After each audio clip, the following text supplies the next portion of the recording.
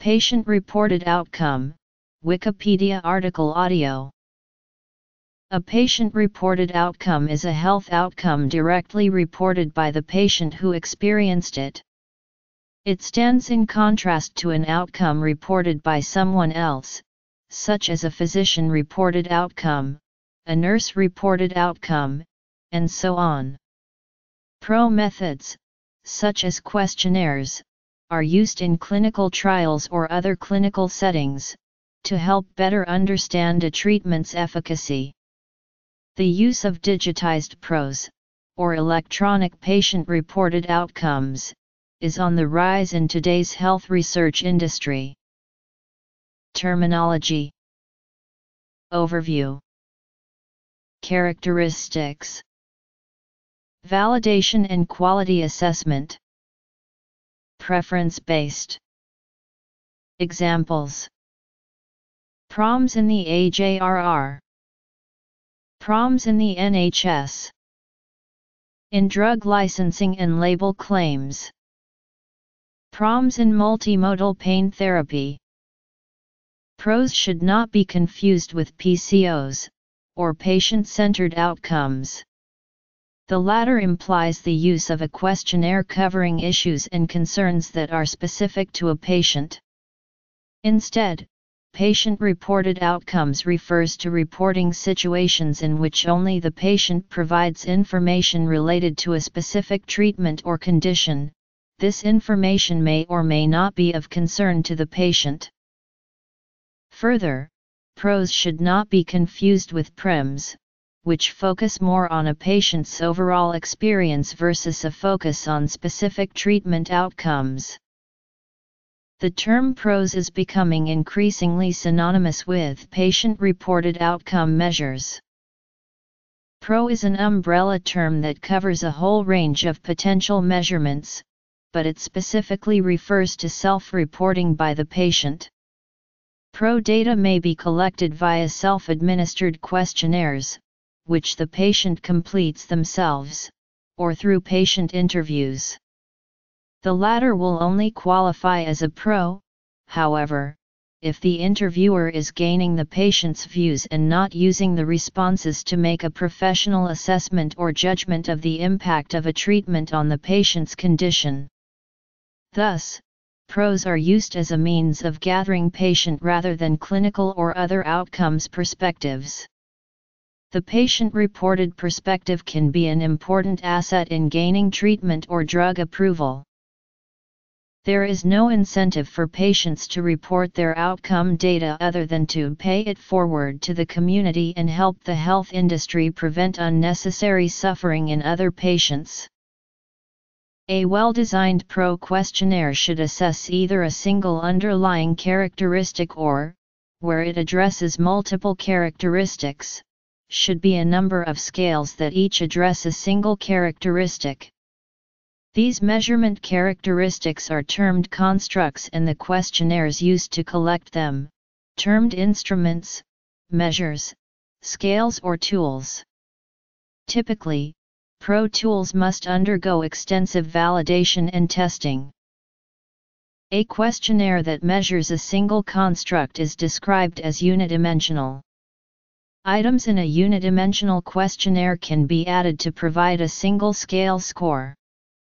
However, it cannot be assumed that a questionnaire is unidimensional simply because the author intended it to be. This must be demonstrated empirically. A questionnaire that measures multiple constructs is termed multidimensional. A multidimensional questionnaire is used to provide a profile of scores, that is, each scale is scored and reported separately. It is possible to create an overall score from a multidimensional measure using factor analysis or preference-based methods, but some may see this as akin to adding apples and oranges together. Questionnaires may be generic or condition-targeted. The most commonly used PRO questionnaires assess one of the following constructs. Measures of symptoms may focus on a range of impairments or on a specific impairment such as depression or pain. Measures of functioning assess activities such as personal care, activities of daily living and locomotor activities. Health-related quality of life instruments are generally multidimensional questionnaires assessing a combination of aspects of impairments and/or disability and reflect a patient's health status. In contrast, QOL goes beyond impairment and disability by asking about the patient's ability to fulfill their needs and also about their emotional response to their restrictions. A new generation of short and easy-to-use tools to monitor patient outcomes on a regular basis has been recently proposed.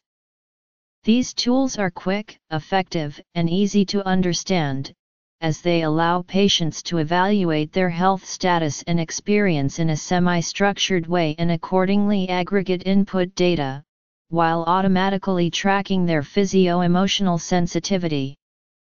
As part of the National Institute of Health's Roadmap initiative, the Patient-Reported Outcomes Measurement Information System uses modern advances in psychometrics such as item response theory and computerized adaptive testing to create highly reliable and validated measurement tools.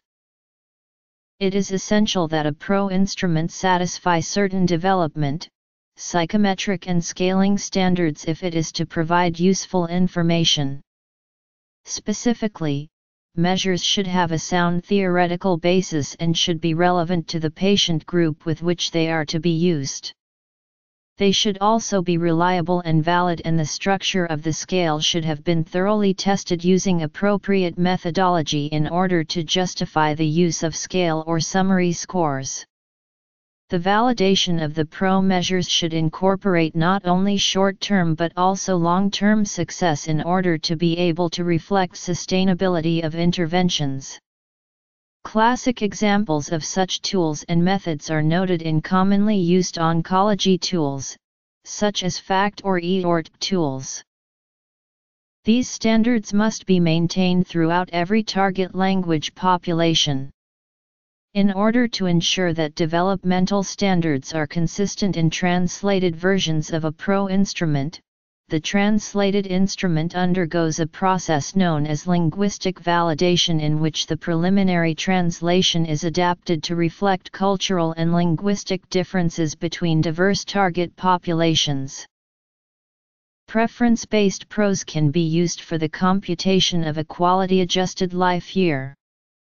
A preference-based PRO has an algorithm attached to the PRO instrument which can weigh the outcomes reported by patients according to the preferences for health outcomes of a group of individuals such as the general public or of patient groups. The purpose of this weighing is to make sure that elements of health that are very important receive larger weight when computing some scores. For example, individuals may consider problems with their mood to be more important than limitations in usual activities. Examples of generic preference-based PROs are the Health Utilities Index and the EQ5D.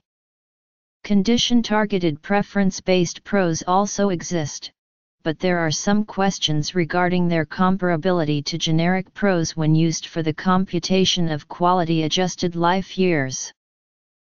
Many of the common generic PRO tools assess health-related quality of life or patient evaluations of health care. For example, the SF36 Health Survey, SF12 Health Survey, Profile, the Nottingham Health Profile, the Health Utilities Index, the Quality of Well-Being Scale, the Eurocall, and the Consumer Assessment of Healthcare Providers and Systems Survey instruments are PRO instruments. Condition-targeted tools may capture any of the constructs listed above, depending on the purpose for which they were designed. Examples include the Adult Asthma Quality of Life Questionnaire, the Kidney Disease Quality of Life Instrument, National Eye Institute Visual Functioning Questionnaire, Epilepsy Surgery Inventory, Migraine-Specific Quality of Life, the Ankylosing Spondylitis Quality of Life Questionnaire and the Seattle Angina Questionnaire, to name a few. The American Joint Replacement Registry launched their Level 3 patient-reported outcome platform in November 2015 and switched to a new version created and hosted by Ortex Systems in 2016. AJRR imports the PRO data into the AJRR's demand reporting and electronic dashboard system.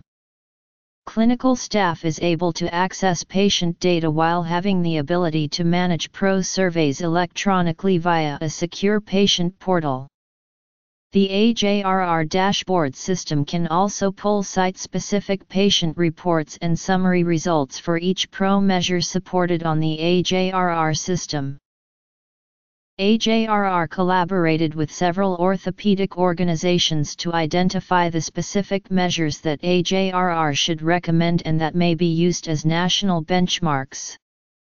Even though specific measures are recommended, AJRR understands that some institutions may have in place a long-standing PRO data collection process.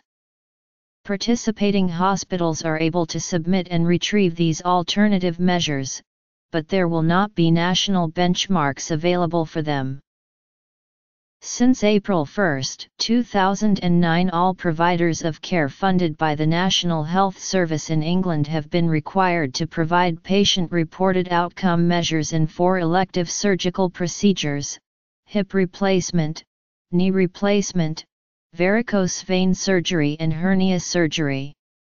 Patients are asked to complete a questionnaire before undergoing the surgical procedure. A follow-up questionnaire is then sent to the patient some weeks or months later. Patient participation is, however, not compulsory. In December 2013, a team from the London School of Hygiene and Tropical Medicine reviewed the first 3 years of NHS PROMS data, which captured responses from more than 50,000 patients who underwent groin hernia repair, varicose vein surgery or hip or knee replacements. They found no grounds to suggest we should start cutting the amount of surgery we are doing. Patient-reported outcomes are important in a regulatory context. The U.S. Food and Drug Administration has issued formal guidance to industry on PROs in label claims, and the European Medicines Agency has produced a reflection paper on HERCL. Increasing numbers of regulatory submissions for new drugs provide PRO data to support claims. Demoro et al. Have reviewed drug approvals for the years 2006-2010. They showed that of 75 drugs approved by both agencies, 35 had at least one PRO-related claim approved by the EMA compared to 14 for the FDA. The FDA was more likely to approve claims for symptom reduction, while the EMA approved relatively more claims for improvement in functioning or HERCL. Operationalizing success in multimodal pain therapy is a challenge and is up to now characterized by tremendous heterogeneity. There are efforts to define core sets of patient-relevant outcome variables to be measured in clinical trials in general and for multimodal pain therapy. Meanwhile, a core outcome measure set based on PROMS was developed with routine data and validated for operationalizing success in multimodal pain therapy. Validation studies suggest also suitability for depicting long-term success in the sense of sustainability of treatment effects. Symptoms and other aspects of well-being, functioning, health status, general health perceptions, quality of life, health-related quality of life, reports and ratings of health care.